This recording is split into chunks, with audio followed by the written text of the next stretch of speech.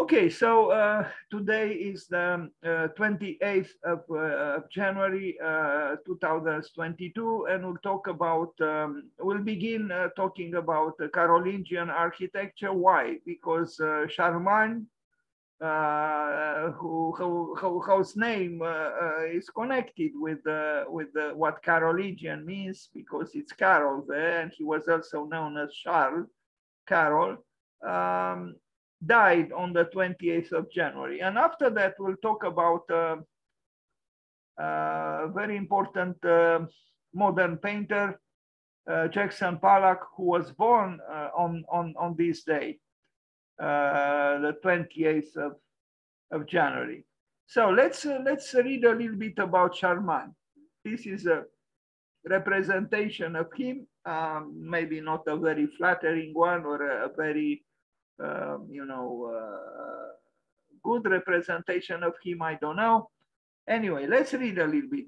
Charlemagne, in Latin, Carolus Magnus, the great Carol, Charles the Great, was king of the Franks from 768, king of the Lombards from 774, and emperor of the Romans from 800. During the early Middle Ages, Charlemagne united the majority of Western and Central Europe.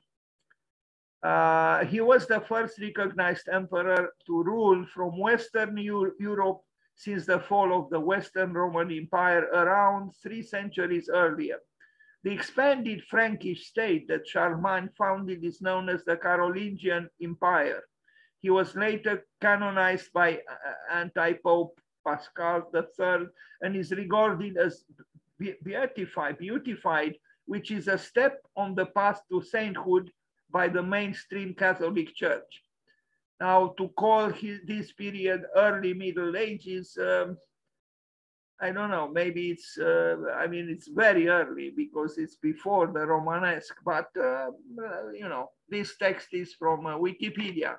Carolingian architecture is the style of North European pre-Romanesque architecture belonging to the period of the Carolingian Renaissance of the late 8th and 9th centuries, when the Carolingian dynasty dominated West European politics.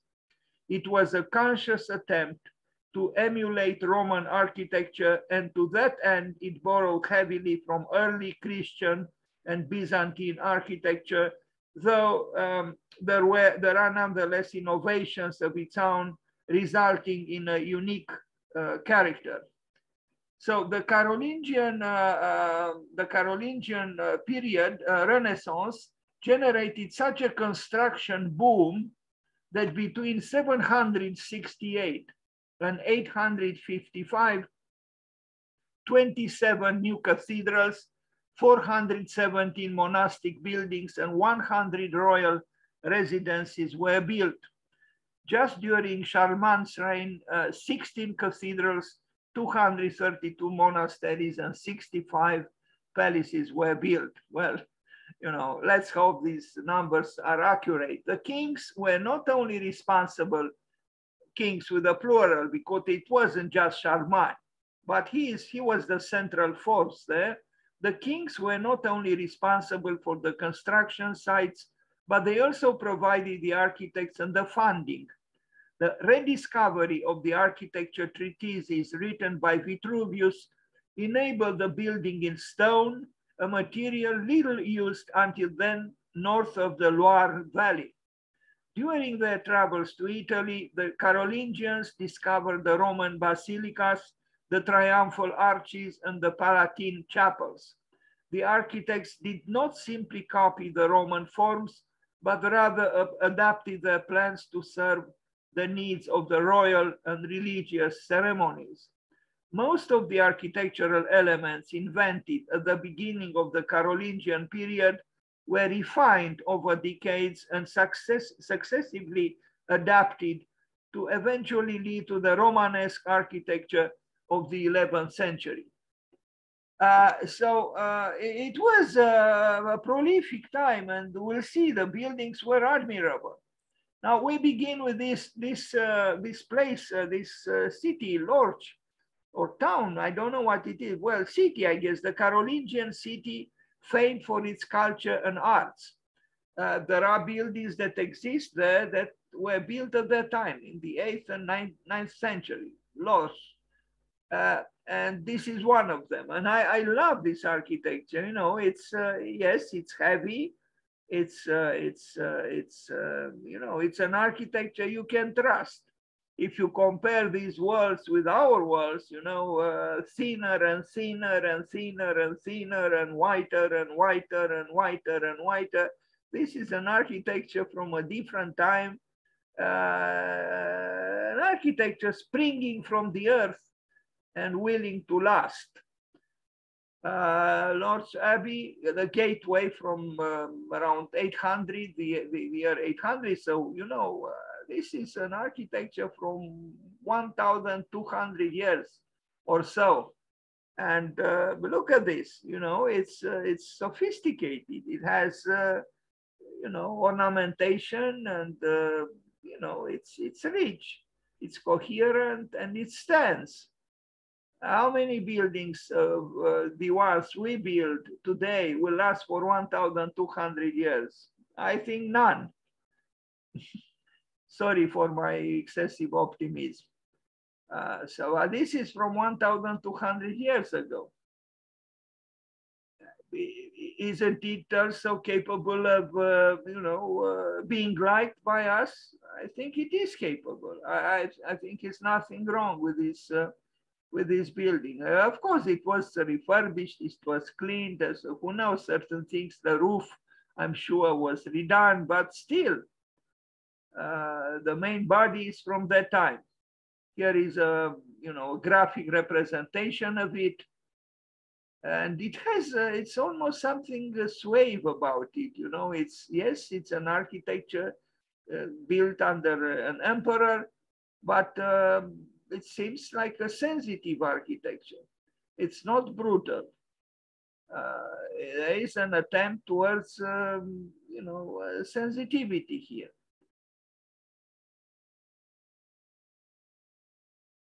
Now the church of this abbey in the same place, Lorch, which we already saw a picture of. Sorry about the alarm is spread all over the picture.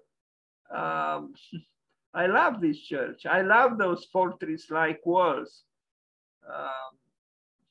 What can I say? Nothing wrong with it. You know, it's a building which fills me with emotion, because it is a building erected from the earth and not saying no to gravity. You know, most architecture today that stirs up our imagination or interest employs cantilevers, you know, cantilever parts. They didn't need at that time something like this. And is this building less emotional or expressing emotion or architectural interest than our audacious, you know, attempts to leave the earth? This building doesn't need to leave the earth. It loves the earth. It grows from the earth. Why is it we cannot be like this any longer, you know? And the only thing we can do is to, you know, do some acrobatics through some kind of engineering, you know, to cantilever architecture as much as we can, you know, because we hate the earth. That's the truth. We hate it and we try to escape it. We try to escape gravity. Why? This building doesn't try to, quite the opposite. It shows a clear determination to embrace gravity, to welcome gravity. But there's nothing wrong with it. I mean, this building is telling Elon Musk, don't go to Mars, sir. Stay here on the earth. Invest your huge fortunes here on the earth. Clean it up, build beautifully. You don't need to go to the moon or to Mars.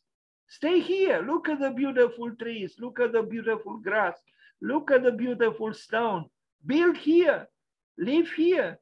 Why are all these people trying to escape Earth? The founder of eBay wants to leave the Earth. The founder of Amazon wants to leave Earth. Elon Musk wants to leave Earth. Why? I think we should ask this question, why? After all, the earth was quite generous with them, was it not? I mean, maybe there are some people who have reasons to want to leave the earth. Those underprivileged who almost have nothing to eat, and maybe even without almost, those I would understand. But how do you explain that billionaires want to leave the earth, which is an expression of disliking the earth, because no one wants to leave what one likes. It's a beautiful church. Another building, sorry about the German, look at this. Okay, maybe we are too cynical to appreciate this kind of so-called naive building, but I'm not so cynical. I like it. I appreciate it. And I know that each stone there placed in the wall was done with effort by human hands, just like mine or yours. And, I think we should appreciate them as such. Lords, from 1,200 years ago. There are, as you can see, even gestures towards, culminating the column with a, embellished and more refined capital. And this ornamentation again shows no obvious concern for what we call beauty. Now, the Benedictine convent of St. John and Münster, 1800s, there are just some, it's not very clear to me which part was from 1,200 years ago. Maybe the campanile, I don't know, or maybe the building, they seem to be good measure, rather, either well kept or new. It's hard to know exactly, but something here was built at that time. And you look at the incredible mountains behind, and the setting is inviting some respect, if not affection. Inside there are frescoes, which are, yes, they are not painted or designed with the so-called skill of the Renaissance, but in some way, I am more impressed by this, this so-called naivete. And look at this interior. It's moving. It's moving with its age. And not just with its age, but also with the, patina of time is important, but it's important also I'm not an expert and I don't have many images with the artworks.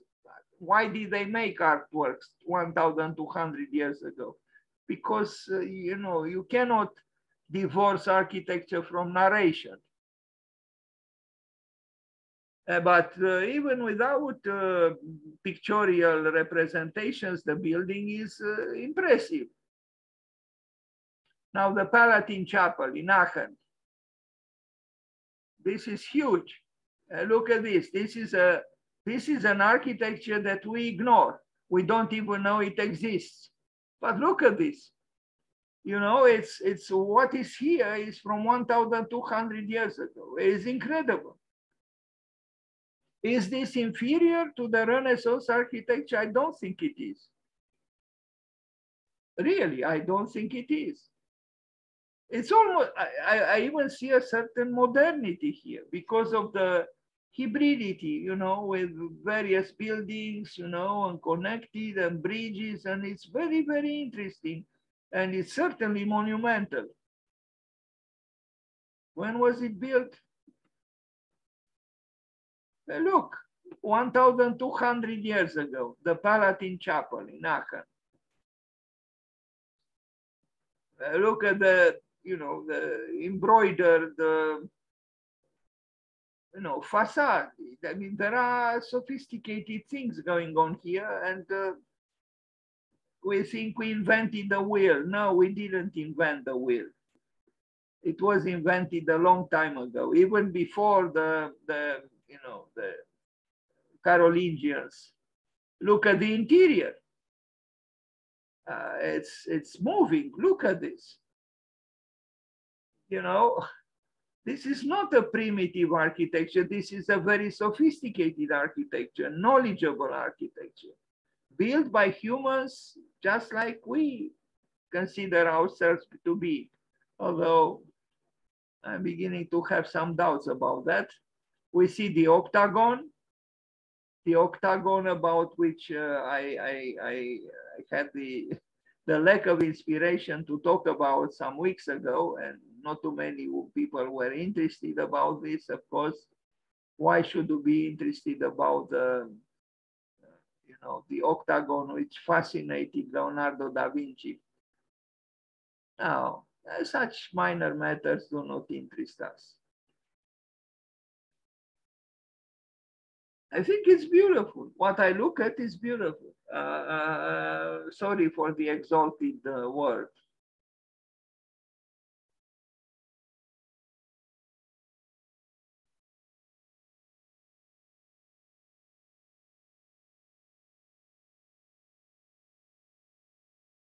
Charlemagne, the first European who died on the 28th of January.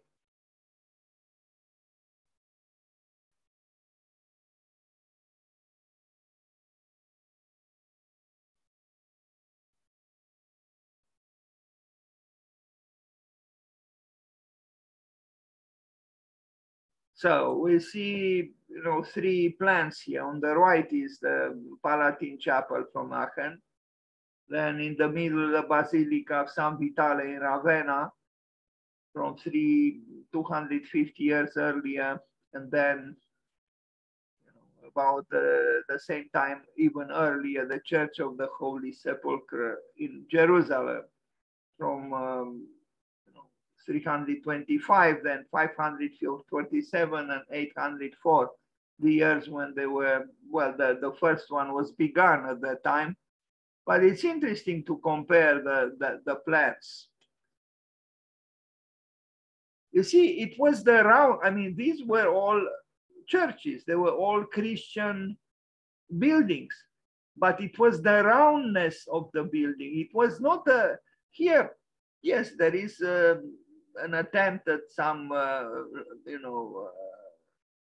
linear or longitudinal development, but still the main space was round, was circular, that it was used an octagon or a circle. But in essence, this is at Ravenna is the octagon. Here we have the octagon again. But the roundness itself is a different kind. It's almost like a different kind of Christianity. It's a Christianity of proclaiming being together, coming together in a circle, not with a person on a pedestal at the end of it was a different spatial conception, and I think was even a different understanding of how worship was to take place.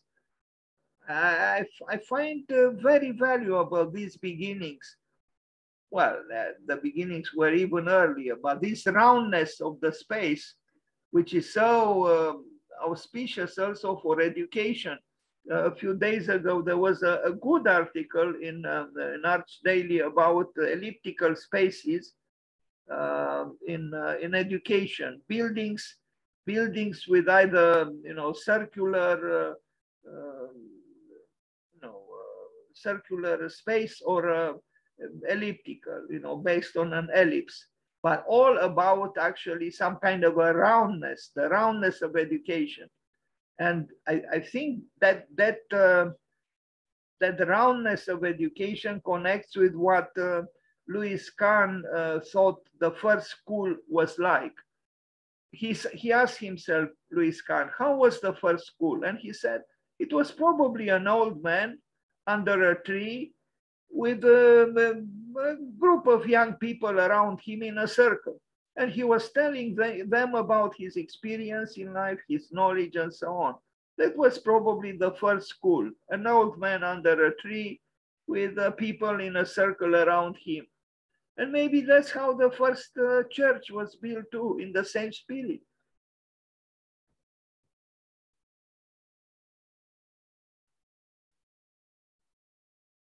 $1,200 ago, they knew how to build.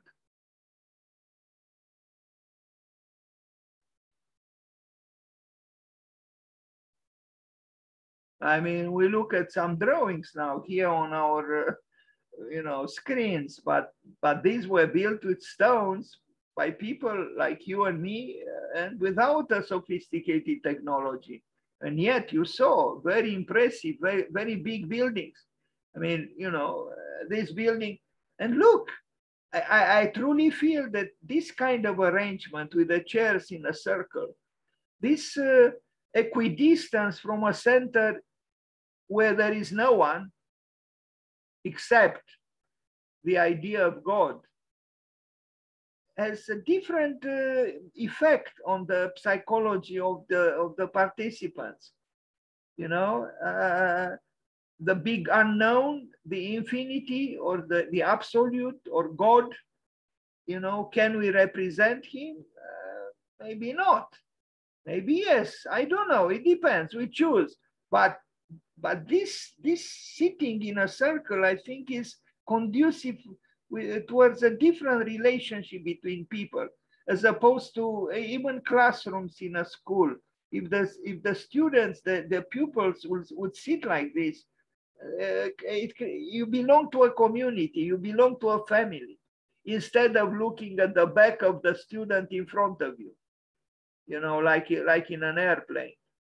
Even in an airplane, I thought it would be nice if you had to diminish the fear of flying, if at least in some portions of the plane, you turn every 2 rows of chairs, you turn the seats around so people can face each other instead of facing the back of a person in front of you. I don't know. I mean, that's what I feel, but what do I know about flying? The oratory in Germany de Pré from 1806, another, in my opinion, impressive building, and impressive without the need for cantilever parts or all the rest. No, this is a building which sits on the earth properly, is not ashamed of being conditioned by gravity, by the force of gravity. No. And there's nothing wrong with that. And why is it we don't believe in this sort of thing? Why?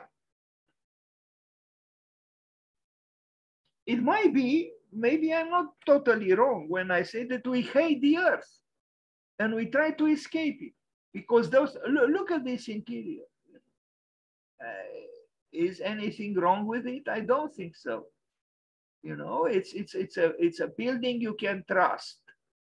You can trust because it is serious, it is grave, it is solid, and it is truthful. It tells you how it was erected, how it was built. You understand it.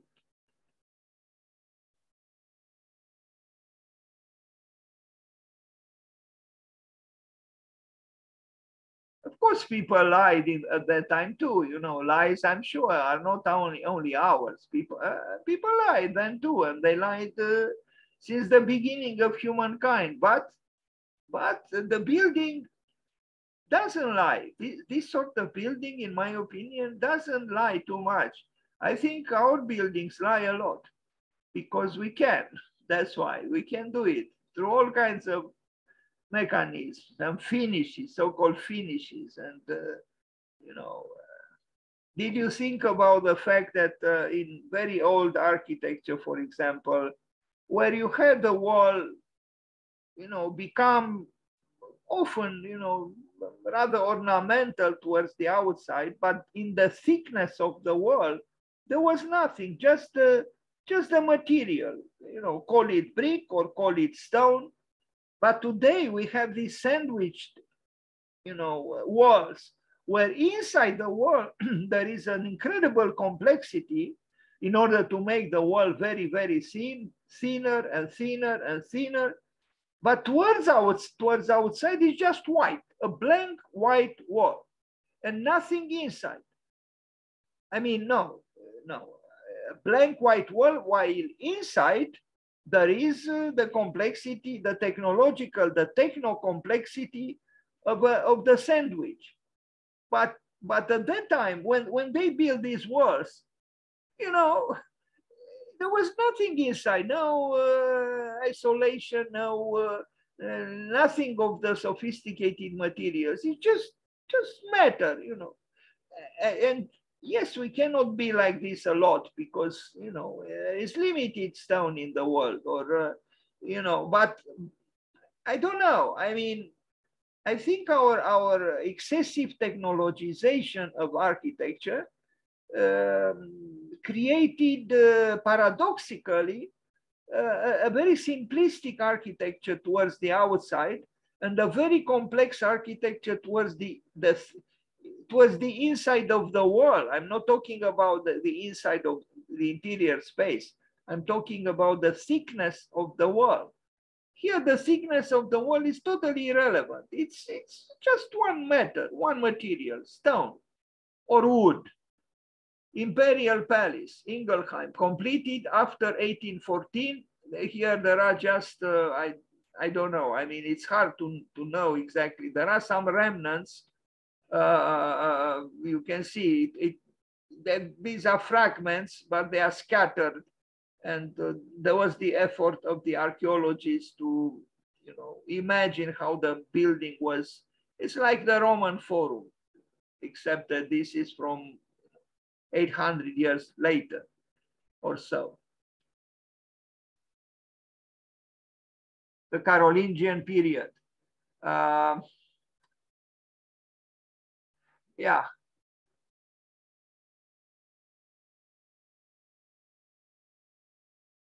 Now, maybe here in this representation, we have some of that very fashionable these days, metaverse, where we try to compensate the absence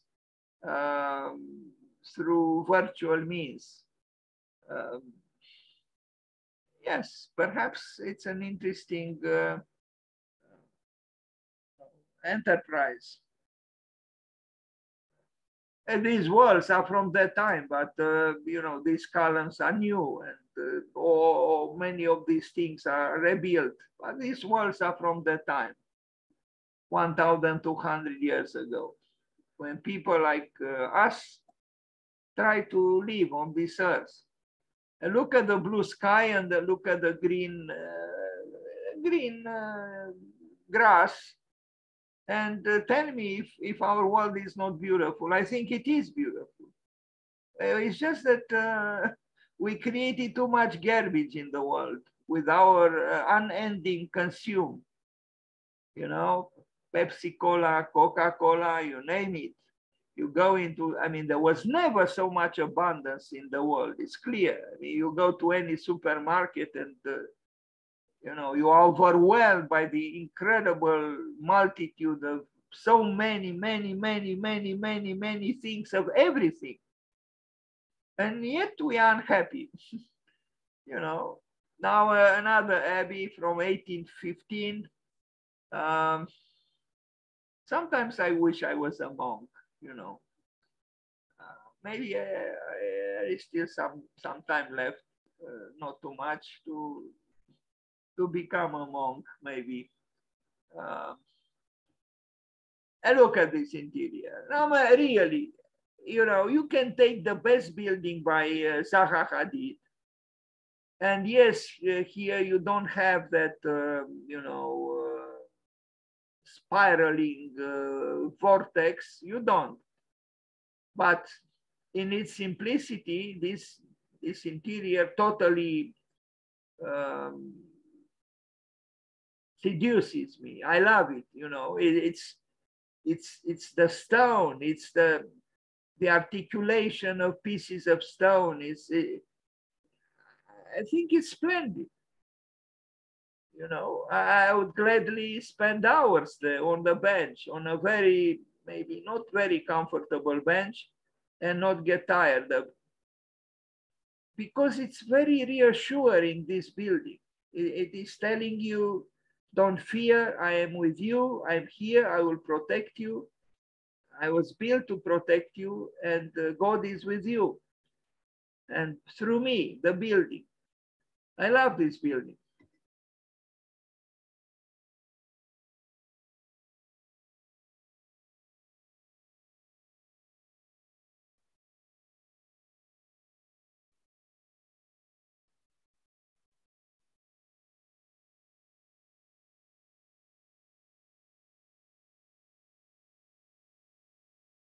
Old walls, of course. But I love the old, and I love these thick, heavy old walls. You know, one would call them primitive. I don't know. For me, they are not primitive. They are very sensitive, and I can connect with them. And the grass, I just said at the beginning that for me, a blade of grass is, I know I am saying it in a provocative way, but I think there is a little bit of truth in what I said, that the blade of grass is more important than the Parthenon, because it is alive. That's why. The grass, the blade of grass, the very modest, the humble blade of grass, just one blade of grass is alive. It grows towards light. And the Parthenon doesn't grow towards light, nor does the most sophisticated gadget made by Apple. They don't grow towards light. In fact, if you remove the battery and if you don't charge them electrically, they are dead. While a blade of grass is not dead. Just like a small insect. They are not dead, they are alive, unless, of course, we crush them under our, you know, criminal soul. Look at these beautiful walls. How they say hello to us from 1,200 years ago. Sorry about my voice. Église de Saint-Philibert de Grand-Lieu. Now another abbey in Belgium, 1819, 1823. Look at this. This is the architecture that we prefer not to talk about, because it was built, you know, some 500 years before the Renaissance, if not 600. Before the Renaissance began. The interior, of course, it was refurbished. It's new. It was, but towards the outside, we see the building as probably they saw it at the time when it was built. Unadorned, but still impressive.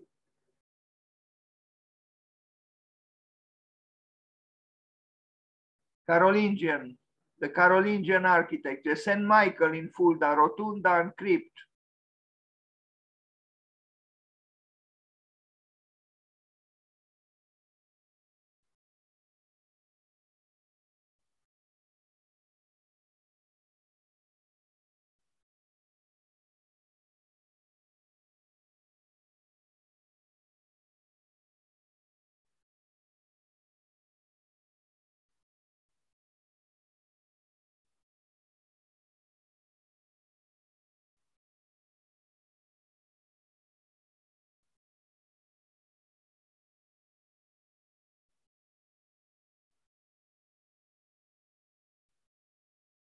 You know, I wonder, there is the prospect of a war now, no? Between Russia and Ukraine. To me, it is unbelievable. You know, if you look at these buildings and you contemplate the human history and the human suffering and the human longing for, you know, essentially for peace, for harmony, for, you know, living on this earth as much as possible. And still at the frontier of Ukraine now, there are more than 100,000 soldiers ready to provoke death. To me, it is incredible, you know. And they are pushed there by a president who claims he's Christian, who claims he's an Orthodox, who claims he is a believer in God. How could you be a believer in God and get ready now to provoke immense suffering? How? I don't understand. Am I in a mad world? Yes, I am. This is a mad world. We have atomic bombs. We have nuclear arsenals. They could ravage the earth. It could transform it into dust. These are people who go to museums, who read books, apparently, who went to school, who go to the Pope, they embrace the Pope, they go to the church, they embrace the Patriarch, they fall on their knees, they pray to God, but they have no problem to start wars. I don't understand my world, and I don't understand these people. It's impossible for me to understand. If Russia, I mean, I don't understand. The president of Russia doesn't care at all about the will of the Ukrainians. They decided to break away from the empire. Let them be. It's clear they don't want you. So then why do you force them? By provoking death, maybe lots of deaths. It seems the old story is ours again. You know, wars will continue to be because of the foolishness and the ambition and the vanity of all kinds of unworthy leaders. How else could I put it? You know, it's all about power and power and power, when the smallest blade of grass is much more wise than the president of Russia. But he doesn't listen he inflates his, you know, chest and poses without a shirt to show his eternal youth and his eternal strength. It's absolutely ridiculous. You know, but it's useless that I have this outburst, you know. And we are ready to start a war again. Didn't we have the Second World War? Didn't we have 20 years ago the war in Iraq, where 1 million people died? 1 million people died. And we still learn nothing. And why did those 1 million people die? Because of oil. That's why.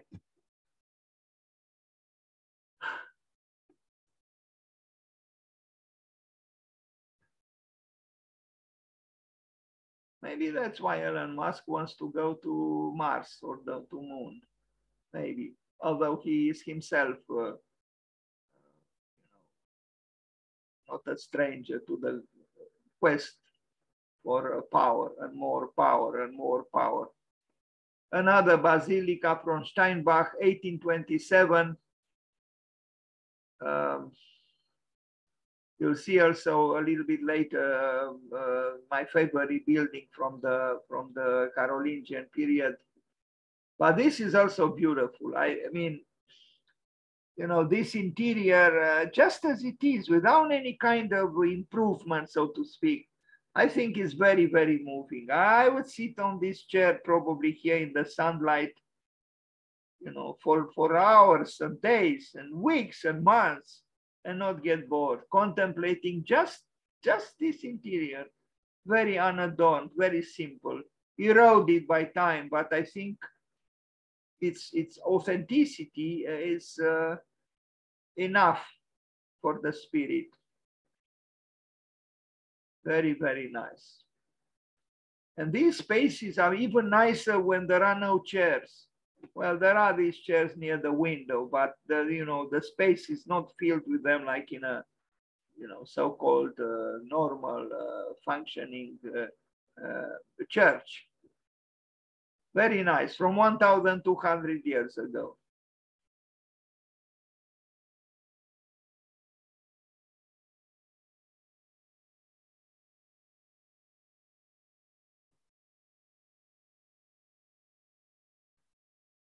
Another church in Frankfurt. I don't know if this is the big city, Frankfurt. I see Frankfurt Höchst. I don't know what that is.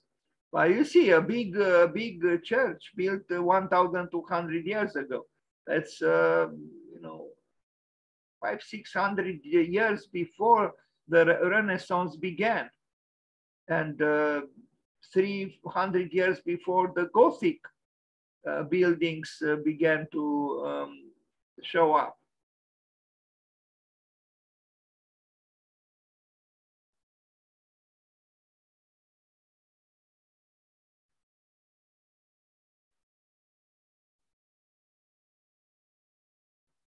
So we talked today about Carolingian architecture because on the 28th of January, Charlemagne died. I forgot exactly what year, in 18 something. And, you know, Charlemagne was considered the first European. He brought together many parts of Europe. And yes, through conquering, he himself was a warrior. He was a king, but yeah, I guess it's unavoidable in human affairs to divorce even splendid achievements from some suffering, probably suffering at a large scale. A castle in Germany, 884. Yeah,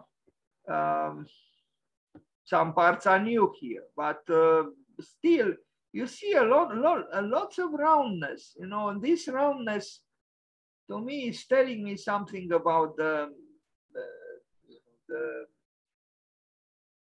face at that time.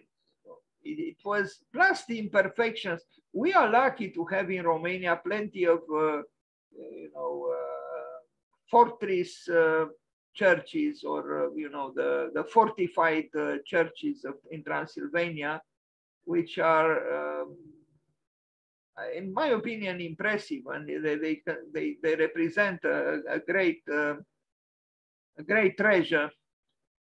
And there, this kind of roundness is present as well. They are small citadels.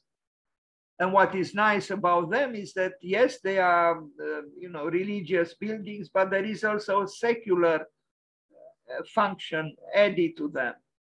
And by the way of this, the University of Architecture and Urbanism, Ion Mincu in Bucharest, has in its administration for, I don't know how many years, one of these beautiful fortified churches in Transylvania, at Dealul Frumos, where actually, you know, activities related to architecture can take place and do take place sometimes.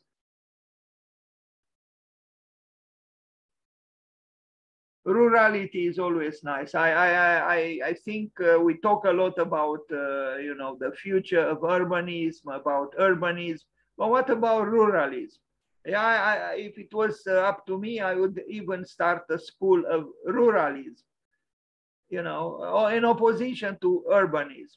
Let's study the village. Let's study rurality. Let's think about ways to sensitively address the issues of the rural areas all over the world, you know, because it would be a very sustainable activity to do that, to do so. But we are still obsessed by urbanism. It's true that the large population of the world is a reality that we have to handle as well. It's true. But when I think of China, for example, China is building now huge cities overnight. We know it.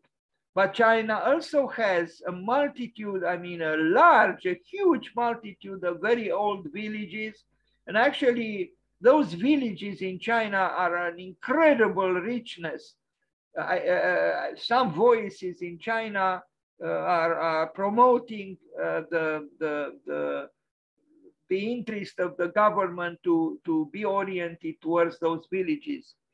Tens of thousands, hundreds of thousands of villages. I have a beautiful book published in Germany in the 1920s about China, Baukunst und Landschaft, you know, landscape and architecture, where I saw incredible beauty on many pages about those very old villages. I think the very old villages and the newer villages, I think the future belongs to the village, not to the city.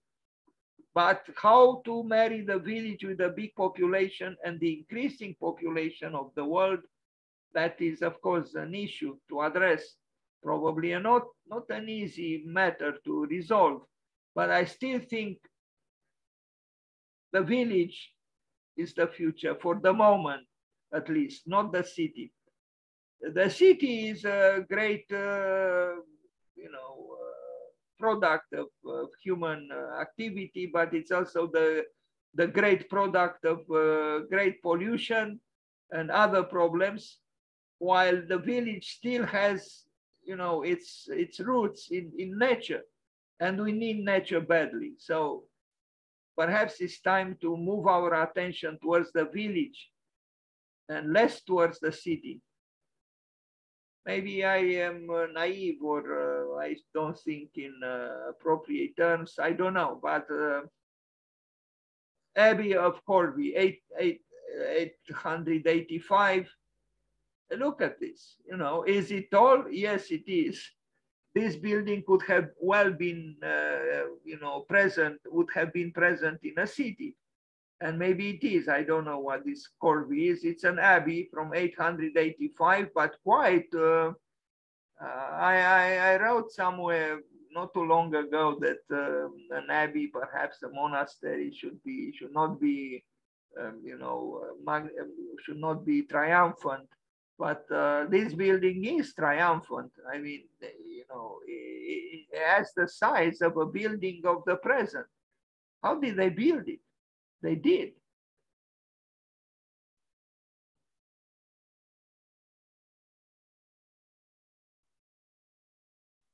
No more roundness here. I mean, it's already towards the end of the 9th century, but it is an impressive building. It is. I'm talking about this, not so much about this. This is probably newer, but this one is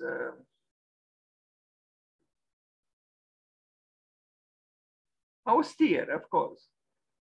But the life of the spirit should be austere.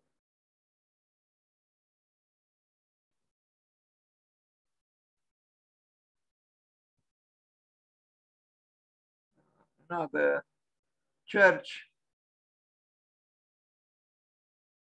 from the Carolingian period. The Carolingian period refers not only to the specific years when Carol the Great or Charlemagne lived, but also, a certain number of years after he died. So it's a longer period than his actual lifespan. But still, in architecture, this period is called the Carolingian period, or the Carolingian architecture, borrowing the name from him, from Carol. The Church of Santa Maria del Naranco, St. Mary of Mount Naranco, is a Roman Catholic pre-Romanesque church on the slope of Mount Naranco, only 3 kilometers from Oviedo in Asturias, northern Spain. I love this building. I really do. Maybe it is not used. It's true. I like ruins. I'm a romantic spirit, but I love this building. It's testifying about the longing of man for God in its silent way. Again, maybe it's not used at all any longer, but what a presence. These stones, one placed one above the other, and look at the interior. Is it impressive? I think it is impressive. Are there, parapets, added, associated with the, added to the stairs? No. Are these stairs rather, questionable from Neufert's point of view? Yes, they are. But but it doesn't matter. You see, even, you know, I actually have in my own house, in my own apartment, I have, because I have lots of books and lots of packages with books and so on. And I have some spaces which are not wider than 50 centimeters. Like here, you know, maybe this is about 50 centimeters in, you know, the length. And yet it works. But if you do this in a plan, or you know, yeah, you'd be considered inadequate. The truth is, life is much more flexible actually than our little diagrams, you know, functionalist, where we want to have always the corridor 1 meter 20 centimeters wide, and all the doors are about the same width. You know, it's not like this. You know, you could have, like, for example, in the house where I live in Sibiu, it's a very old house with an entrance from the 16th century, and the doorway is just about 1 meter, maybe 60, 70 centimeters tall, the opening towards the street. And yes, if you are not careful, you can hit your head because, you know, if you are 1 meter and 80 centimeters tall, in fact, I did hit once my head dramatically. It's okay. What I'm trying to say is all these dimensions that we consider optimal and so on. Yeah, from a rationalistic point of view. But again, this stair is doing the job, and did the job for 1,000, almost 1,200 years. And it's done in a way which would be condemned by most, you know, standards of so-called, you know, optimal being or optimal functioning or whatever. And look at these, you know, narrative, decorative elements incorporated into the stone. I don't know what they represent. Maybe it's not difficult to find out or even to imagine. But aren't they a testimony about the, you know, the feelings, the thoughts of people who preceded us 1,200 years ago? People just like us, you know, with aspirations, with fear of death, with hunger sometimes, with joys, with sorrows, just like us. And this building is, you know, enduring for such a long time. Well, this is a plan, of course, drawn in our time. A very simple building, you know, 2 stairs, you know, symmetrically placed outside. And then, you know, it is what it is.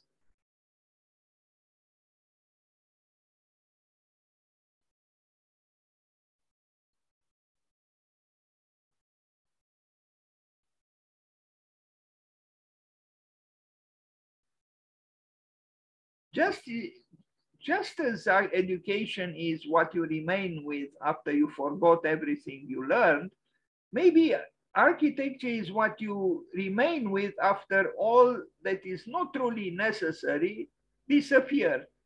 Because here we see, you know, again, I have an issue today with the parapets, with the handrails. Where are they? Maybe they were once, I don't know, or maybe not. Maybe they were always like this. I have no idea. But the building could function even like this, with a little bit of, okay, call it danger, but it's reduced to essentials. And I think it still works. How tall do you think this opening in the wall is? It's certainly smaller than 1.5 meters. I mean, look how many steps. No, 5 steps. Well, how tall is one? This is a very, and still you can go through it. Yeah, you can go through it, lowering your body a little bit. It's okay. You know, the presumption of Ernest Neufert is that there is nothing needed from us. We have to create an environment where, you know, you get inside the building without lowering your body, without any kind. It's an attempt to exclude any effort, any any yes, accommodation, no. It's this idea that architecture should serve us completely, comfortably, and we don't have to make any kind of adjustment with our life or with our body or with who we are in order to use that building. But I think an interplay, an interaction between the building and the human body and the human life is should be both ways. I mean, it's okay, I think, sometimes. And Switzerland, in the pavilion, I think in 2016 or 2018, at the Venice Biennial, uh, well, rather directly commented on this, where they changed the dimensions that we take for granted. Always, the height of a table should be 85 centimeters or something like this. The height of a handle of a door should be, again, 90 centimeters or so. The width of a door, everything is standardized. Everything is the same. Why? Why? In order to make life extremely boring? Look at this. Could I use this stair? Of course I could. Although this will not pass will get not the signatures to be built today because it doesn't have a parapet, because of, I don't know, all kinds of reasons to here, what you could fall from here. You could fall. Yes, you could fall also on the flat land. You could. So, the paraphernalia of protection about which Rem Koolhaas talked about, is just that, the paraphernalia of protection. I think if we had less regulations and less fear of this and that and this and that, which still paradoxically doesn't eliminate the prospect, the very real prospect of a major war, so, what's the meaning? We are so careful to put a parapet on both sides of a stair, but we are not afraid to start a war. Of course, you would say they are not the same people. Yes, maybe they are not the same people. But anyway, I love this building. I really do. I wish we could build again like this. But of course, to build like this again means you only build occasionally and don't invest so much in all kinds of functions, which are, I'm not so sure they are so essential to life. I don't think they are, actually. Am I a fundamentalist? Maybe I am. But I love stone. I do love stone, and I love this building. Is, La Chapelle, Notre Dame du Haut, Tronchamp better or worse than this building? No, it's not worse. Is it better? I don't know. I don't know. Is the sunset here worse than the one at Tronchamp? I don't think so. It's the same sunset. Okay, I'm becoming too nostalgic. Let's go quickly to Jackson Pollock to bring some vivacity into this evening. But the stone is still very, very seductive. I think we can trust stone. I really do. If we can trust anything in this world, is the stone. Okay, so this was about Charlemagne, and now let's go to Jackson Pollock, who was born on the 28th of January. And let's talk a little bit about him, because while he was not an architect, I think he could have some unexpected relevance to architecture. And I will try to say why. Why would an abstract expressionist North American painter have relevance for architecture? This is the question I will try to address today, on the birthday of this very interesting and self-destructive painter. Let's read about him. Paul Jackson Pollock born, as you can see, on January 28th, 1912, so 110 years ago, was an American painter and a major figure in the abstract expressionist movement. He was widely noticed for his drip technique, a pouring of splashing liquid household paint onto a horizontal surface, enabling him to view and paint his canvases from all angles. It was also called all-over painting and action painting, since he covered the entire canvas and used the force of his whole body to paint, often in a frenetic dancing style. This extreme form of abstraction divided the critics. Some praised the immediacy of the creation, while others derided the random effects. In 2016, Pollock's painting titled Number 17A was reported to have fetched, this is a word loved by the media, it was sold for $200 million in a private purchase. Yes, of course, we have to mention purchasing prices, because this is what attracts us very much. How much money a film makes at the box office, and how much a painting is so-called fetching at a sale. A reclusive and volatile personality, Pollock struggled with alcoholism for most of his life. In 1945, he married the artist Lee Krasner, who became an important influence on his career and on his legacy. Pollock died at the age of 44, this meaning in 1954, in an alcohol-related single-car accident when he was driving. In December 1956, 4 months after his death, so I guess he died in 56, Pollock was given a memorial retrospective exhibition at the Museum of Modern Art, MoMA, in New York City. A larger, more comprehensive exhibition of his work was held there in 1967. In 1998 and 1999, his work was honored with large-scale retrospective exhibitions at MoMA, meaning the Museum of Modern Art in New York, and the Tate Gallery in London. So this was the man when he was young. I think he was born in Iowa, in the United States. And here you don't see yet that distinctively persistent anger in the man, but you still see a certain level of determination, and maybe considering his lips as a considerable amount of sensuality.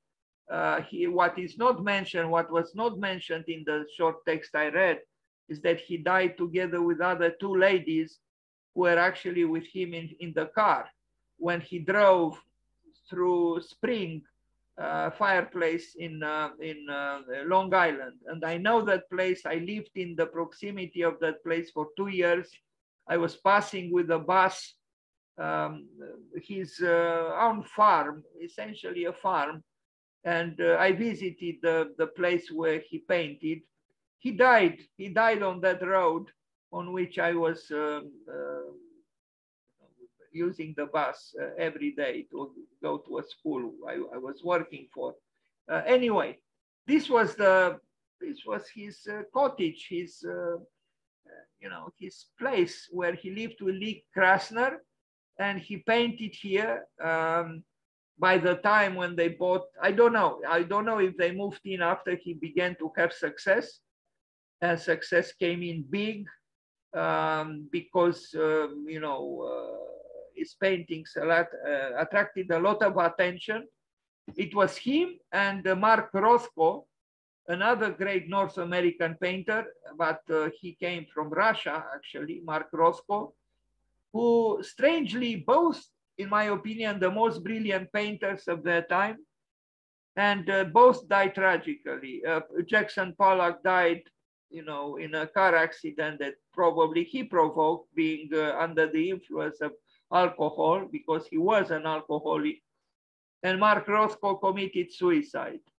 And in a way, both committed suicide. And I wonder why, because they were immensely successful. And yet, at bottom, I guess they were very unhappy. Jackson Pollock's grave in the rear, you will see two graves actually. Jackson Pollock's and Lee Krasner's, his wife. Here they are. So this is the gravestone of Jackson Pollock, and this is the one of Lee Krasner. Strange a little bit the distance between them, considering that they were husband and wife.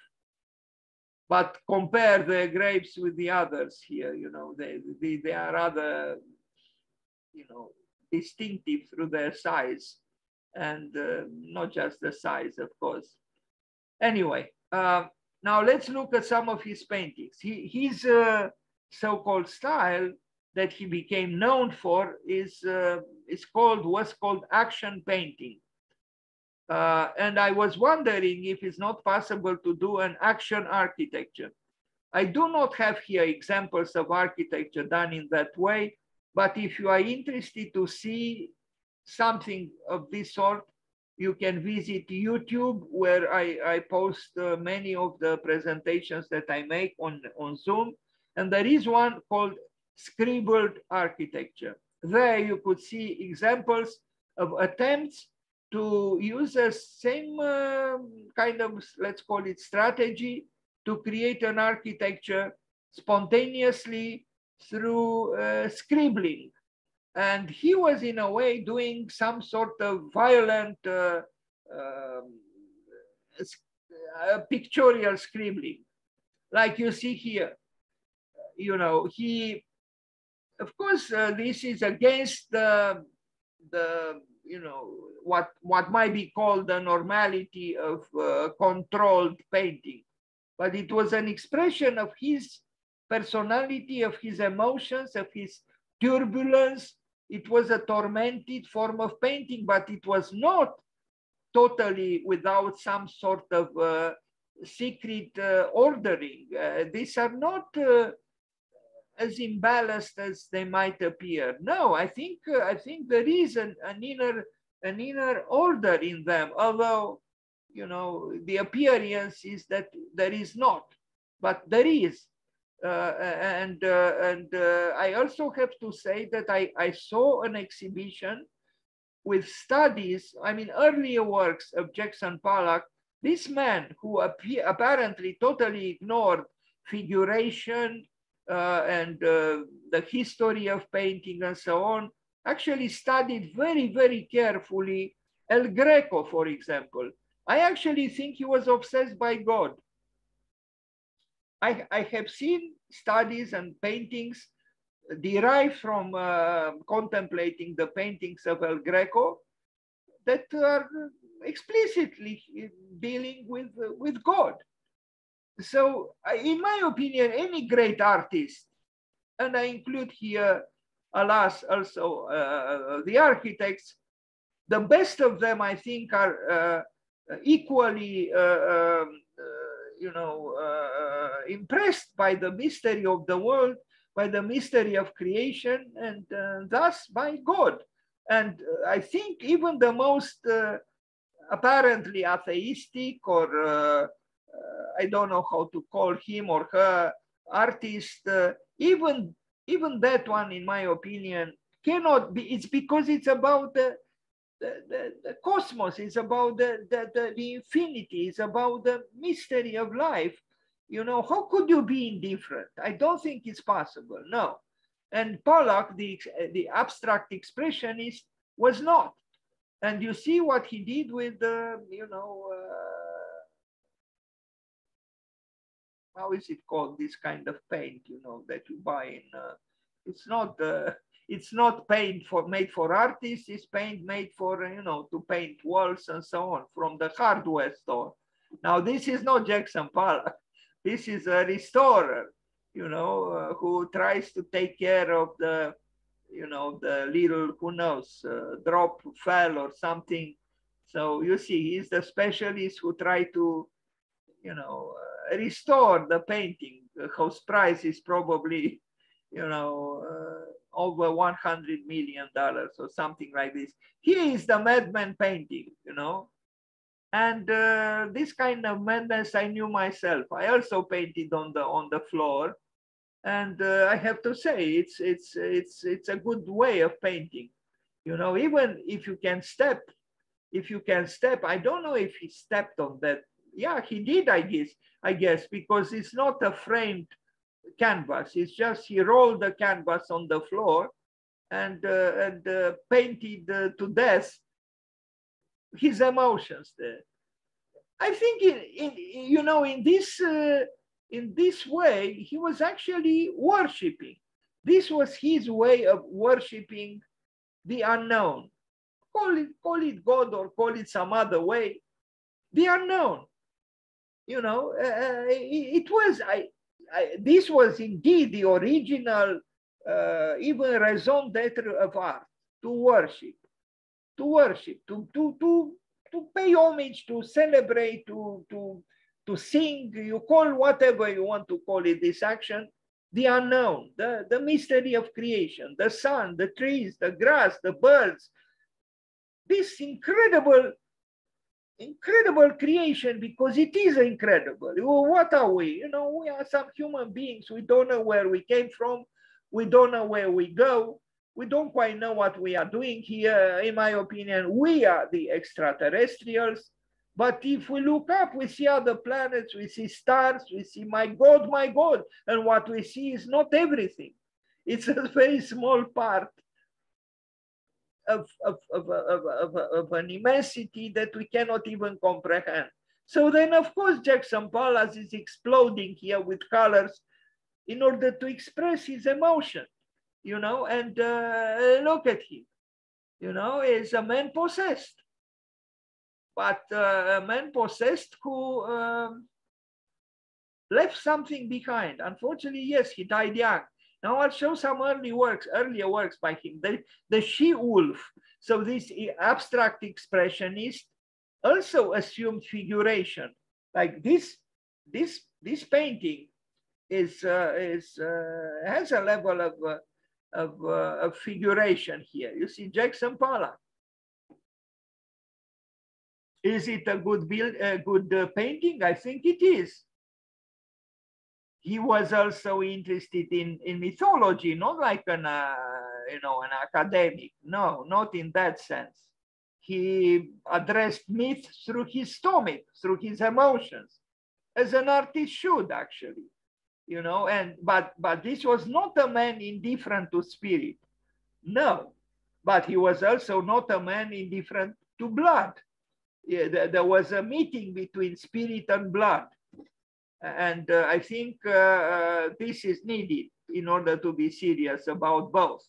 So what is thought to be a long lost Jackson Pollock painting, which was unearthed in an Arizona garage, is set to sell at auction for 15 million. Now you are going to see this. Someone have found in an Arizona garage this painting, a long lost Jackson Pollock painting. It's also true that you know, not all these paintings or findings are genuine. You know, sometimes, you know, you think it is genuine, or some specialist things, but they are not. Anyway, here he is again, smoking, drinking, painting. Smoking, drinking, painting. Painting, drinking, smoking. Drinking, smoking, painting. They went together. And women, of course, he loved women. He loved women even after he got married. In fact, he died with 2 women in his car. By that time, he was probably a millionaire, and success killed him even quicker. But he was a good painter, and possessed, of course. I mean, how else are you to leave something behind if you don't have, you know, some kind of a madness related to what the word possession could mean? Look at him again here. He's dancing while painting, dancing. He's painting his guts out. He's externalizing his demons. That's what he's doing. Yeah, I'm sure at that time, if you offered him food, or you would say to him, you would have said to him, hey, Jackson, you don't want to sleep, you are not tired, he would have laughed at you. you know, sardonically, he would have said, shut up, you know, I need no food, I need no sleep, I need to take out my demons. And look at the people staring at his painting, you know, and photographing him, it and so on. This is what art does. Art is that beautiful, useless thing we cannot live without. Is it useless? Apparently it is, but we cannot live without it. I know I can't, and I think many people really can't. Although Adolf Loos said that people love home and they hate art. Even the people who apparently hate art have in their kitchens on the wall, you know, an engraving, a beautiful etching of, well, a copy, a print of Piranesi, for example. You know, it's a necessity, the uselessness or the useless art. It really is. Even these scribblings of Jackson Pollock, they are. If someone pays $200 million in order to purchase one of these big paintings, you can imagine. So again, if you want to see a kind of an equivalent of this action painting of Jackson Pollock in architecture, please go to the YouTube and if you know the link, and if you don't, please ask me, and I will send it to you. And there is the recording, Zoom recording of a presentation called Scribbled Architecture. Here is another painting by Jackson Pollock.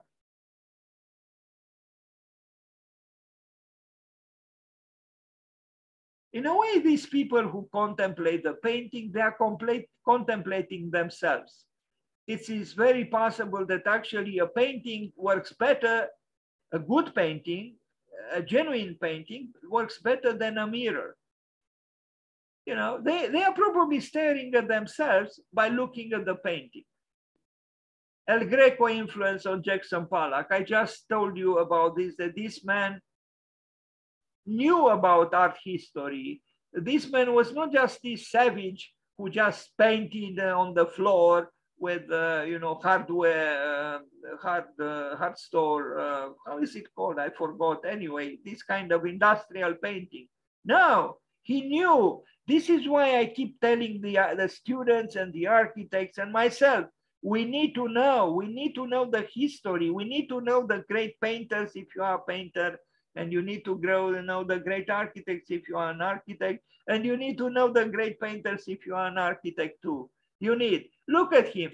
Here is the painting by El Greco, and here is the study by Jackson Pollock. Looking, this is what the architect should do too. Learn to see and know the works of the great architects, study them, even copy sometimes plans, sections, reflect on their works. That's how you learn. This is how Jackson Pollock learned how to paint. From whom? From El Greco.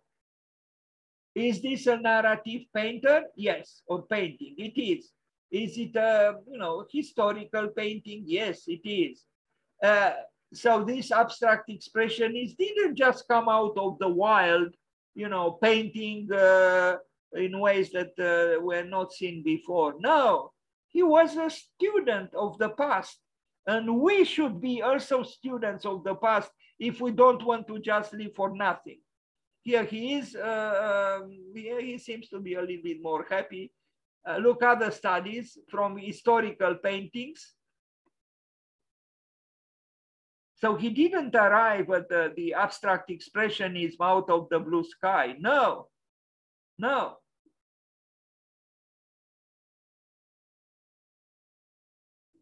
We see the cross. Well, when you study El Greco, you cannot, we see this man was, it's my opinion that through alcohol, through painting, through his excesses, he was actually trying to achieve a communion with the unknown, with the ultimate unknown. We could call that ultimate unknown God. Now you see, these are almost religious. They are.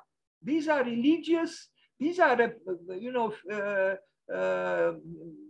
pictorial or graphic representations of a man struggling with faith.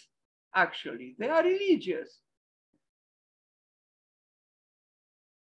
Transformed also through himself, through who he was, through his temperament.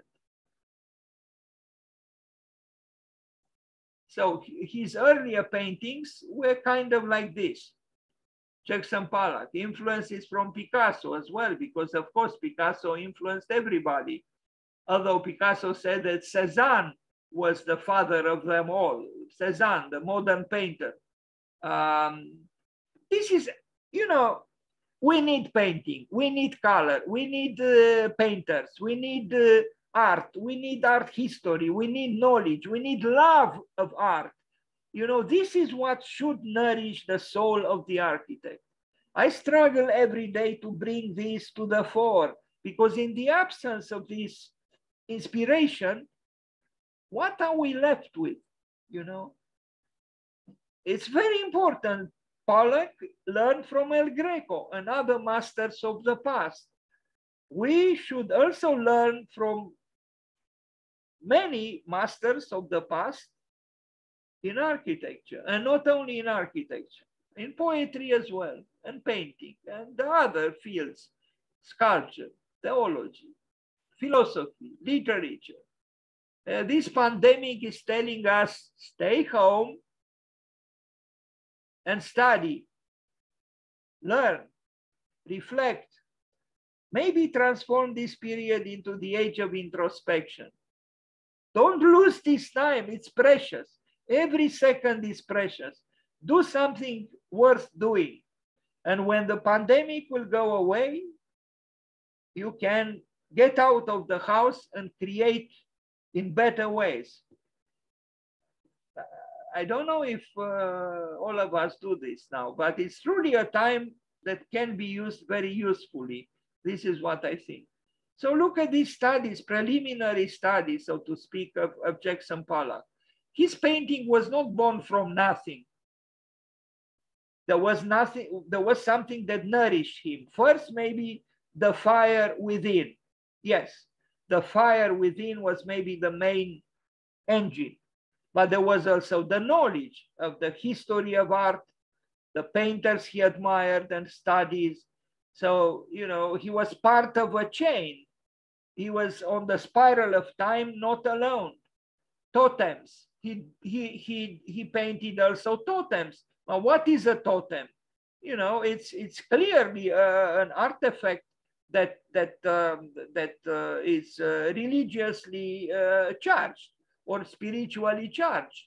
His paintings, the early paintings, are steps towards a more subtle but also more violent expression of a quest that I wouldn't say failed. No, it didn't fail. You know, someone who was painting totems, you know, is someone who is aware of the great mystery of existence, of the great mystery of life, of spirit, of spiritual matters. Now you would say, this man, sorry, sir, but this man had nothing spiritual about him. He loved alcohol. He was excessive, abusive. He was abusing himself. He was betraying his wife and all the rest. You know, you cannot judge in this way. You know, he was tormented, that's for sure, a tormented man. But he was tormented perhaps exactly because he tried to make sense of his life, just like we all do. And the only way he found to express his angst was through painting, through art. The Key, 1946. You see, it's not, I began the presentation with his later works. This is not action painting. He arrived at action painting after years spent, not too many because he still died young, but you know, he was painting, you know, he was learning his way into painting through various attempts at, you know, maybe inspired by, we saw inspiration coming from El Greco. There are there is some inspiration coming from Picasso. There are all kinds of, because when you try to find your way, that's why I keep saying, you know, you cannot ignore the history of architecture. You cannot ignore the great creations in architecture. You have to know them deeply and then try to transcend them in order to discover who you truly are. But you need that base, you need that foundation, and even a very personal, because obviously he was a very personal man, a painter with a strong personality, self-destructive, but very, very strong, and at the same time very, very weak, you know, because the strongest materials actually are also the weakest. The head, you know, look ahead, we see some eyes here. It's scared eyes and scaring eyes. He's staring at us clearly, you know, from a demonic, you know, self. La quête spirituelle, I found this wording relating to his painting in French, you know, the spiritual quest of the painter Jackson Pollock. It's exactly what I was trying to evoke. This man was not at all indifferent to what we call spirit. Pollock, he presents, let's see here, translate from French, presents similitudes with the rituals of purification, transformation, and the renaissance accomplished by the shaman, the medicine man in the so-called primitive society. We find symbols in a constant fashion in all the work of the painter.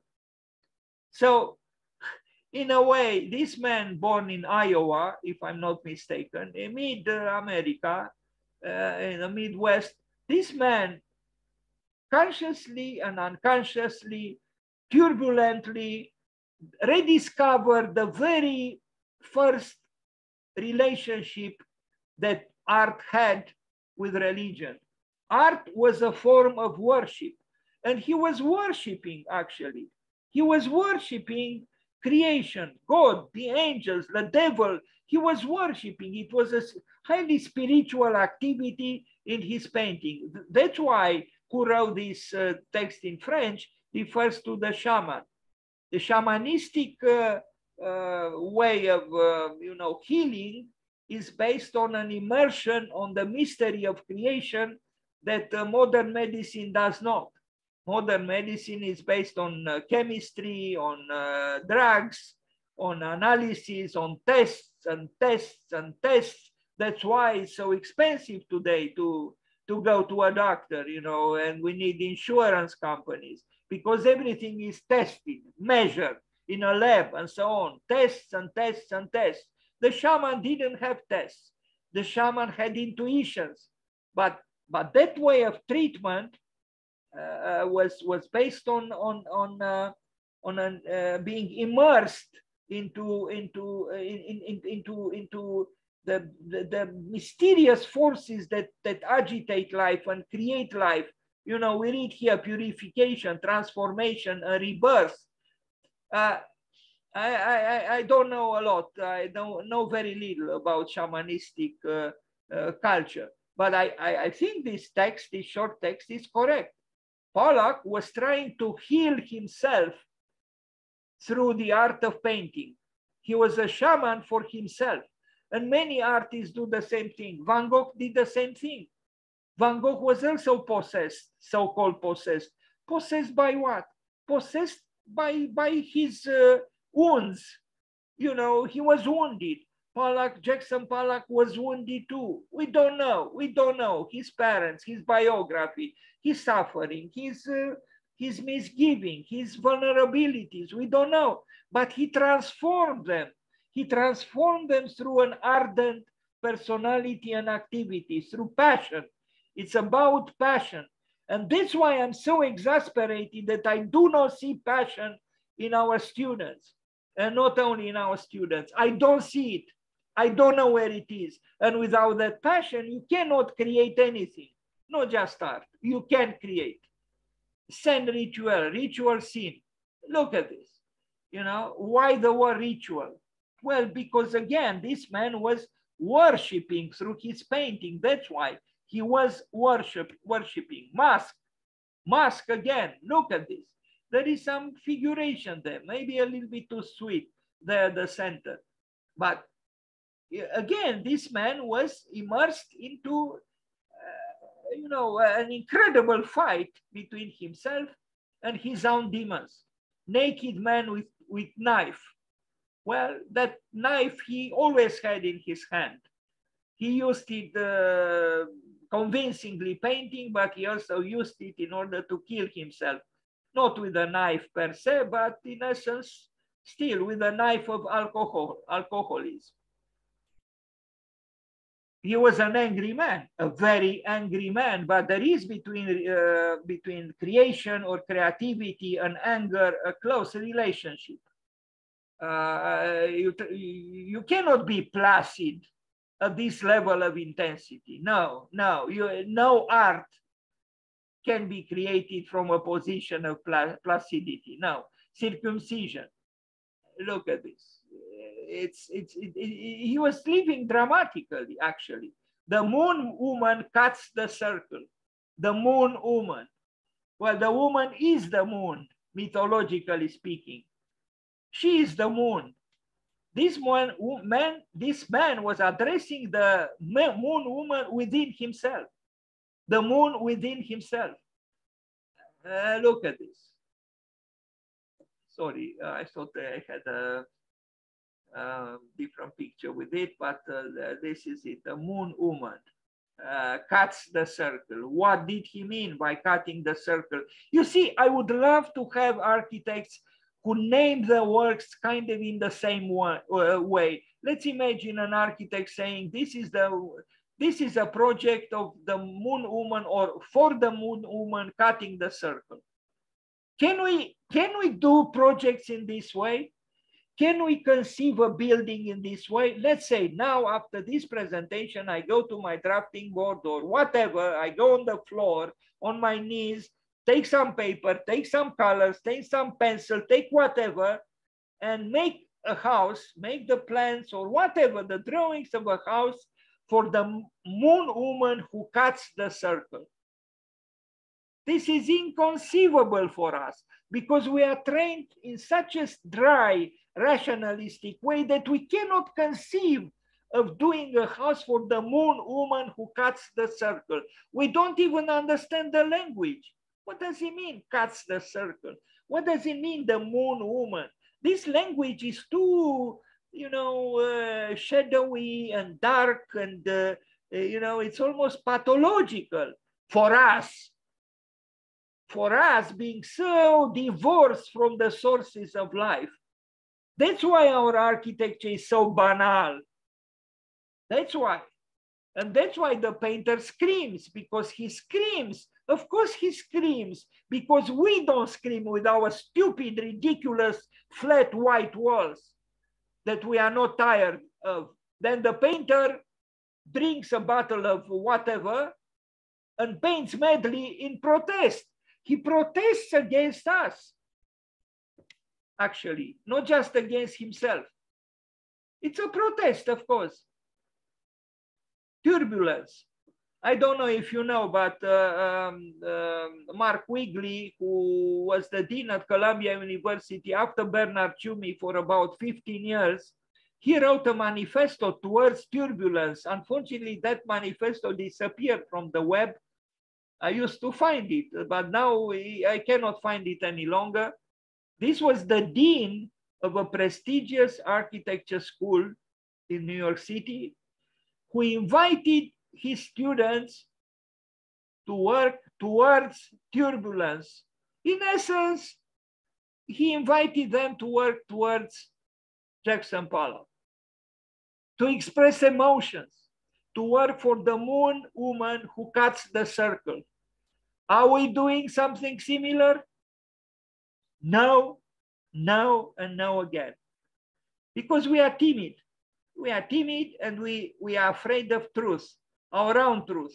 This man died young, at 40 something, but he left something behind. Here he is, I think I'm not sure if this is Lee Krasner. No, no, this is not Lee Krasner. This is a lady who admired his painting, and you know, obviously a rich lady with those two. She was probably as alone and miserable as the painter was, if not more so. You know, with those two dogs. I mean, how much could comfort those two dogs? An unhappy, beautiful woman otherwise, and rich and all the rest, but deep down still very unhappy. And she needed the painter. She needed him to paint her own drama, her own turbulence, her own inner turbulence. At least she had the wisdom and the vision to understand that he was a great painter, and he was. We need such strong examples to inspire us, to stir us up, to make us break the box, because we are within the box, the cage. Here he is, maybe posing a little bit, maybe tormented, you know, maybe he was contemplating his early death. Who knows? But again, he left something behind him, and what he left is actually his soul expressed in a pictorial way. The 5 most iconic paintings by Jackson Pollock. Let's look at them. Here he is. That is Lee Krasner, his wife. And here is her tormented husband. She didn't paint in this way like he did, but she still was a good painter. Lee Krasner, in her own way, she was a good painter. Not so, you know, diabolical as Jackson, but a good painter. You know, he was, of course, possessed by the, in fact, it wasn't him who painted. No, he was just the hand, but the force that manifested itself through his whole body and his soul and his mind and his hand was not him, actually. Was, who knows how to call it? We don't know. The she-wolf, we saw it, the she-wolf. The mural, we saw it probably, but without its title. Lavender Mist, and Mist it is misty. You know, this man who attacked the demons that attacked him, his inner demons, was actually searching for purity and probably for peace. A peace he didn't find, perhaps until he died. Tragically, as he died. Number 5. This is the painting number 5. Do we need painting? Of course we do. Do we need color? Of course we do. Do we need the expression of emotions? Of course we do. Why? Because most of the time we use neither. When will architecture again be vital and vitalistic and emotional and symbolically charged? And as I said, make a house for the she-moon or for the moon woman who cuts the circle. I will try to make one myself. In 1951, Jackson Pollock said, "It seems to me that the modern painter cannot express his age, the airplane, the atom bomb, the radio in the old forms of the Renaissance or any other past culture. Each age finds its own technique." He's right, of course, what he says, and not very, you know, in a very perhaps appealing or interesting way. All artists thought and felt. On the facade of the secessionist building in Vienna, Maria Olbrich said the same thing in German. You know, to each age, its art, and to art its freedom. So we cannot build today like we would have built 100 years ago, and certainly not like 600 years ago or 500 years ago. No, we can't. But at the same time, we cannot ignore what was built then. You have to absorb, as Friedrich Nietzsche said, pour everything into the mold. In other words, do not neglect anything, absorb everything, but express your time and place, your age accurately in your work here now. Convergence. That's how this painting is called, convergence, believe it or not. But I do see convergence here. between opposing forces. Actually, I find this painting very harmonious. Sorry for perplexing you. There is a website, Jackson Pollock organization, where you can see many other works by him, because this man, although he lived, he died young, rather young, not as young as Vincent van Gogh, but still young, left many works behind him.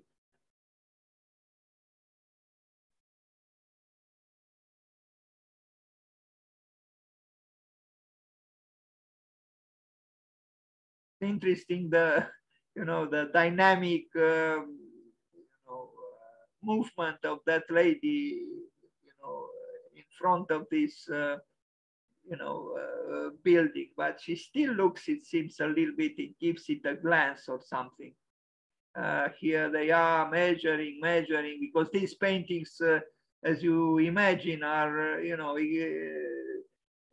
great investments, bankers and so on, all kinds of very rich people would give their lives and their appreciable savings to have one of these paintings.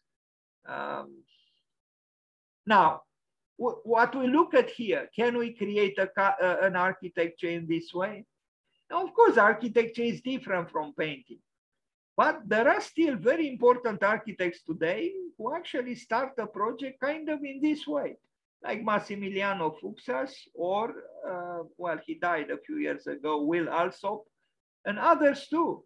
Even Wolf Prix and his former partner, they began a project by closing their eyes and exploding with lines on paper. And then after a while, they opened their eyes and they looked at the scribbling, and then they tried to make sense of those, lines. And that's how some constructions, some buildings were born. And when I asked Paul Prix, and I said this before, what do you recommend young architects or students and so on? He said, don't think. What kind of architecture would you do if you don't think? But I think what Wolf Prix thought meant was that even when you don't, apparently you don't think, you actually think. And you think in a deeper way. You think with your hand, you think with your heart, you think with your plexus, solar plexus, you think with your whole being, not just with the brain. I think if you wanted to be more accurate or descriptive, he could have said, don't think just with the brain. And unfortunately, a lot of the architect's activity is based on the workings of the brain. But the whole being is not just the brain. No, not at all. That's why Blaise Pascal said the heart has its reasons, which the reason or the mind does not know. Are we listening to the heart? Are we listening to the solar plexus? Because the so-called primitive man, I read about the shaman, they believed that the center of the human being was in the solar plexus, not in the heart and not in the brain. It might even be in the legs or in the soles or in the hands. So are we implicating our whole being in the process of conceiving a building? Most of the time, no, we do not. So I wonder, let's say we take this painting or this image from Jackson Pollock and try to make an architecture from it. What kind of architecture would it be? Would it be with some placid rectangles? Maybe as a contrast, harmony through contrast, but it could also be something very different. So, the important thing is to be honest and to express what you feel and think as intensely as possible. And to start, yes, from life, as even Miss van der Rohe said.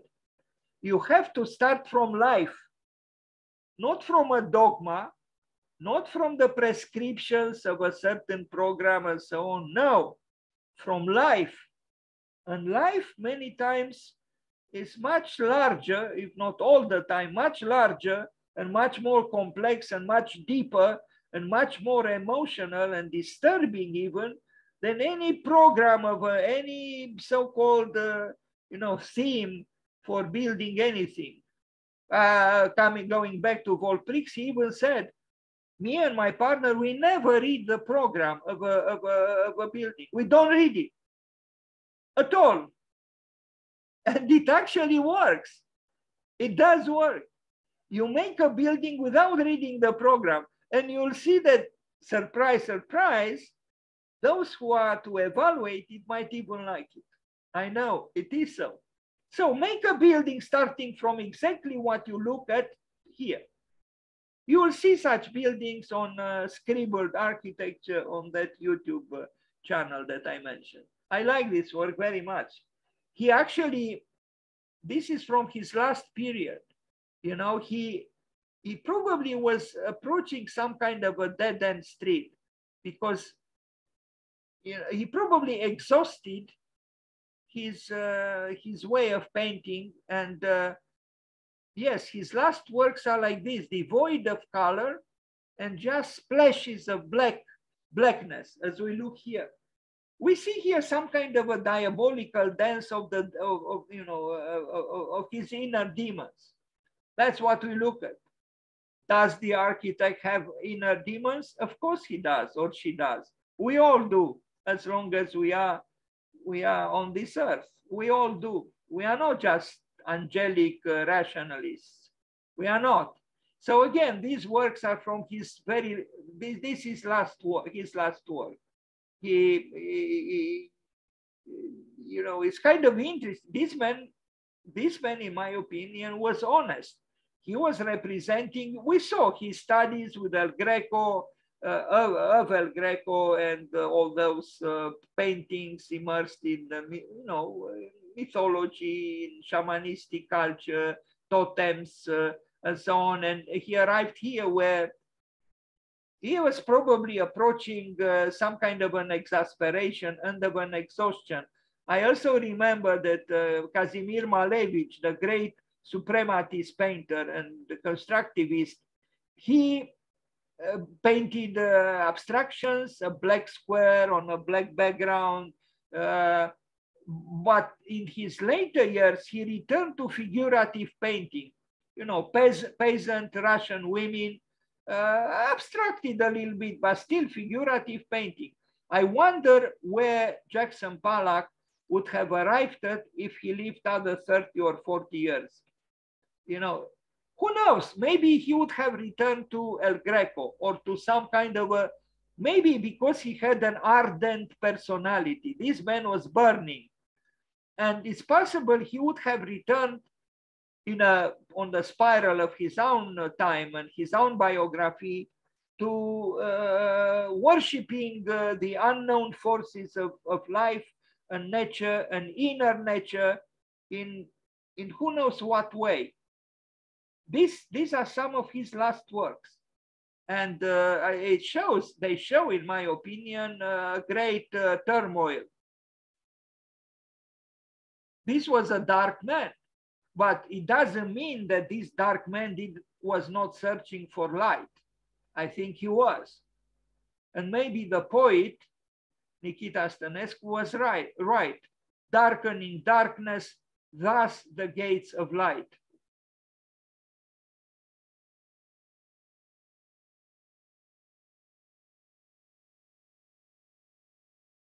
I don't know who this gentleman is here, but I think yes, it's Lee Krasner with Pollock in the middle, and I don't know who he is. Anyway, it doesn't matter. They look at the, what I would love? I would love to have architects. Of course, we have the pandemic now, but we can still meet on Zoom, even from a distance. I would love architects and students to come together to show each other's works, but works which address the moon woman cutting the circle. In other words, works which are not, commissioned by anyone, school or clients or whatever, but are born from an inner necessity to express oneself architecturally as creatively as possible. Yes, let's imagine there are here three architects and one of them created these works. Let's imagine the architectural projects. And he shows them to the others. Look at the hands of the painter. They almost pray, these hands. They are. Neither Lee Krasner nor this gentleman have their hands. They almost remind me of Louis Kahn in a picture with his hands, kind of like Jackson Pollock's hands. This man was searching for God in his paintings, even if his paintings appear to be diabolical or whatever. He was, in my opinion, searching for God, just as Kazimir Malevich was searching for God through his square, black squares.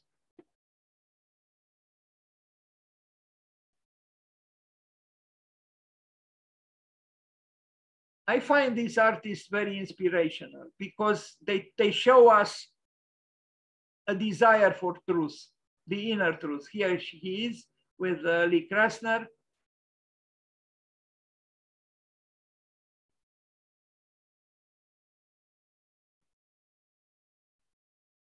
Here he is after he made it to the Time magazine cover, as you know, because he became a phenomenon and you know, it was very talked about. You can see the appearance of the tie on the white shirt, but you can tell that this man is still a volcano and a man possessed.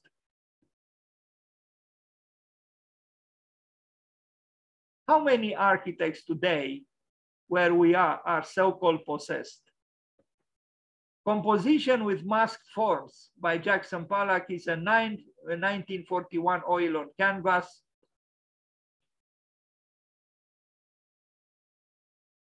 Maybe I should prepare a presentation about architecture and possession or self-possession. What are we going to do in order to bring this kind of ardent passion into architecture? Of course, architecture has its own specificities and art has its, I mean, there are distinctions, of course, but they are both arts. And you cannot do great architecture without ardor, in my opinion. You have to have ardor, otherwise you end up in banality. Going West, 1934. Look at this painting, an early painting, very early, figurative also.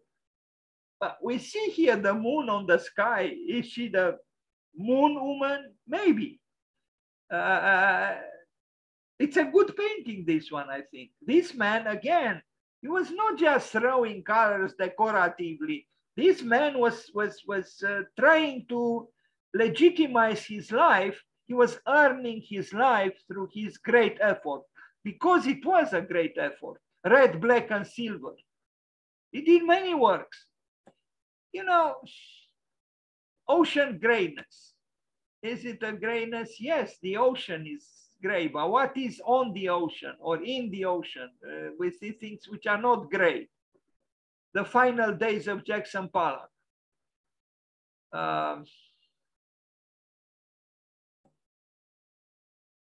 I didn't know this painting. I know that he painted in his last days, in the last period of his life, those black and white paintings. Those were his last. That was the last series in his oeuvre. Here he is.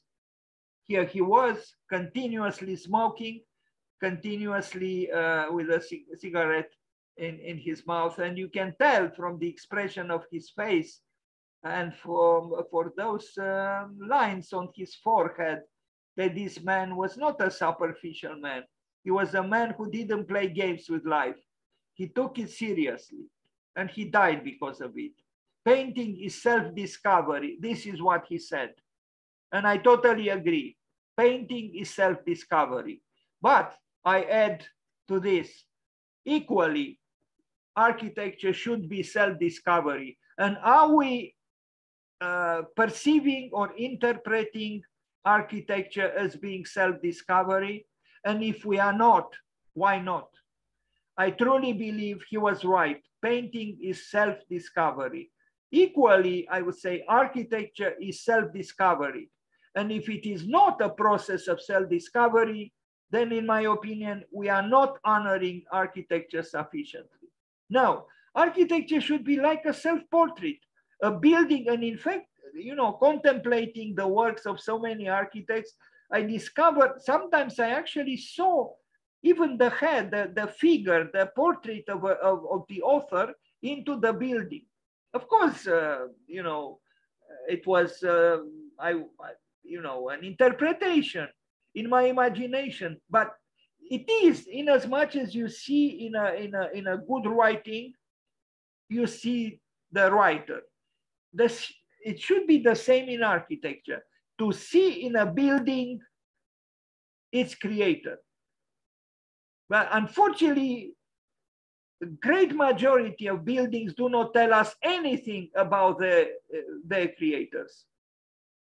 And in this sense, they are failures. A building should be a self-discovery. A painting should be a self-discovery. And we can learn from the painters something that we forgot, in my opinion.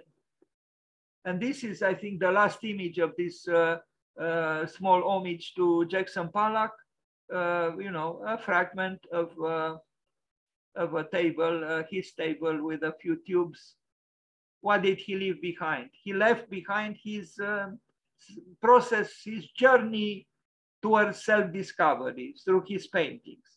So let's wish him happy birthday, and let's not forget to reflect on what he taught us. Thank you.